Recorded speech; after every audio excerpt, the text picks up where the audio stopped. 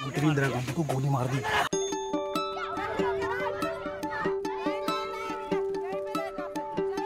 अब हर जगह दंगे भड़के। अब सिखों के खिलाफ हो गई पूरी दुनिया।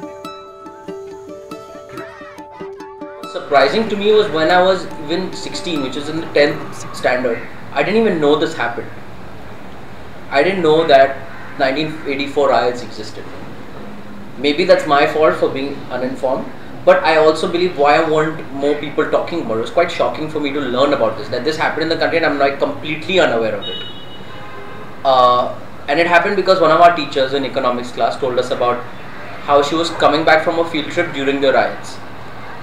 And I did the research but what stayed with me was the fact that this was happening in a field trip. This can be me or you, it can be anybody.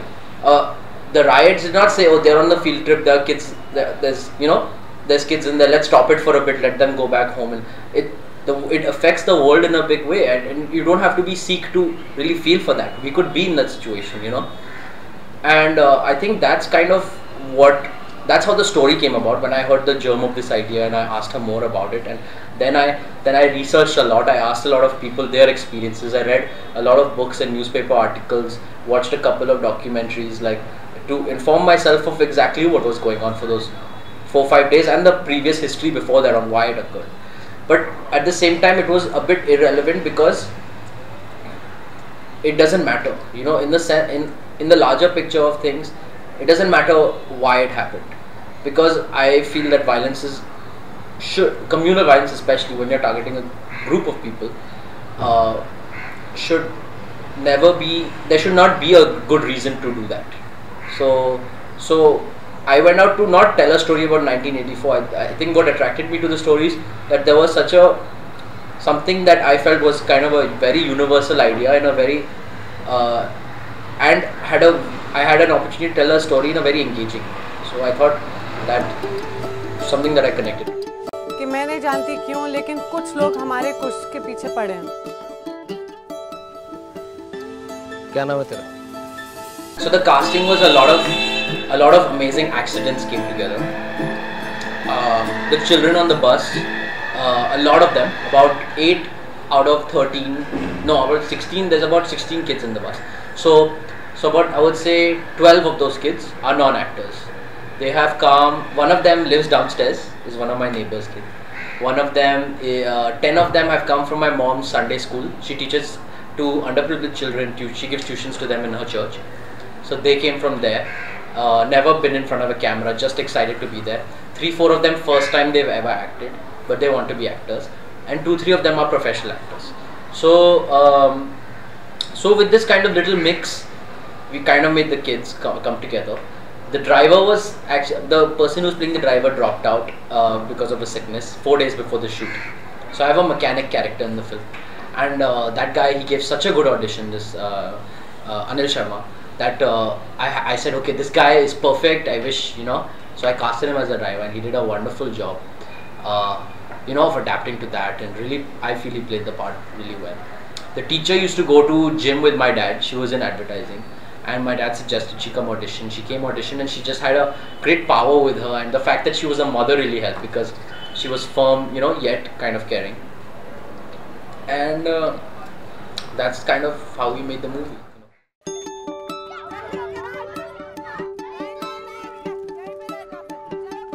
I will tell you that we had about only 12 people as crew, about 12 people, which is nothing.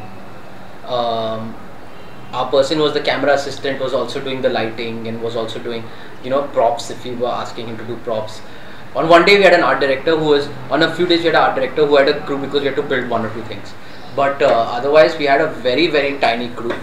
And all my people who helped me assistant direct were kids from college who were, I think, suspended. So they came and worked on it for a week, and I poached them for that. So to shoot, there's a shot that's even in the trailer, that where the bus is going through a mountain, like it's going through a landscape, a wide landscape, and the name Kush. So that we shot by 4-5 of us just climbing up a mountain. literally climbing up a mountain with all the equipment and placing it and just shooting on a random mountain that we saw, and we're like, okay, this is high enough for us to shoot. Or there's a scene where we're following the bus like on the road. So for that, what we did was that my cinematographer, the amazing guy, Mike McSweeney, he was lying down on the front of our car. My father was driving the car. I was sitting next to him with the monitor, and we tied him with a rope and we drove behind the car. Usually you have a pretty elaborate truck or something to take you through the shot, but for this we just tied the cinematographer to a car, 50 kilometers an hour driving behind the bus for like 10, maybe 10-15 kilometers. So that was kind of the spirit we shot the movie in,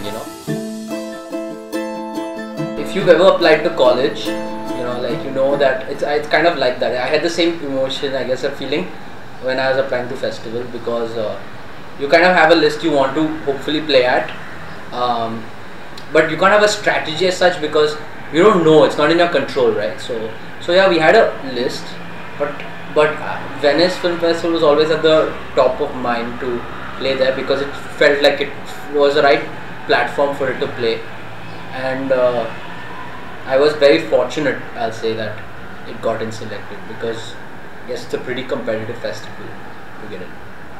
And once that happened, there are two things that happen. One, you get some credibility, and so other people will even look at your movies. Sometimes you don't even have to pay, and a lot of good thing is that people start to invite you also. So the more exposed your film gets in a way at a good platform, the more people start to take in the film themselves also. So you don't have to always keep sending it, which is nice, I think.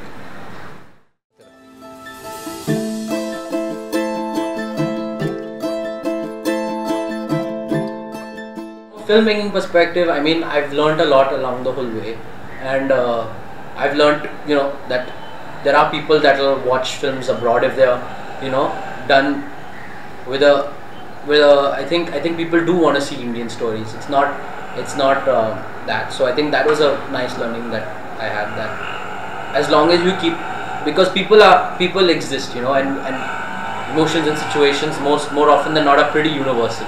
So I think if you can connect to people with your own personal story, and India has so many beautiful and amazing stories.